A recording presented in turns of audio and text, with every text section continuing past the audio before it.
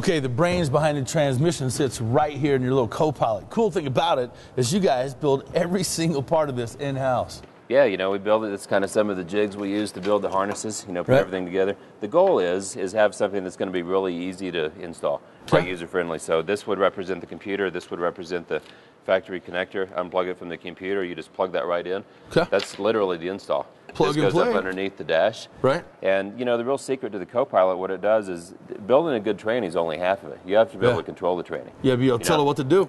So the Co-Pilot will control, and it'll give you some input. So it controls torque converter clutch application, and it controls line pressure.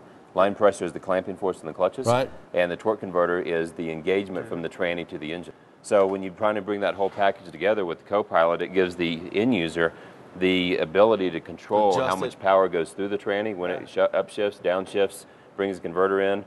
So it's just kind of a full package, you know. And that's awesome. And the best part about it is literally it's plug and play.